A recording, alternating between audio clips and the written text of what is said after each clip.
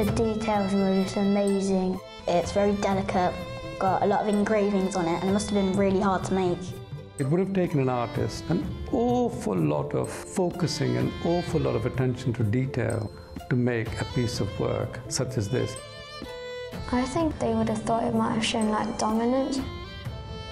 I wondered like if he ever had a job, like if he was ever just a normal man. The light would reflect off all of these beetle wing that was sewn into each peacock feather. It was designed to dazzle and to also display the grandeur of empire.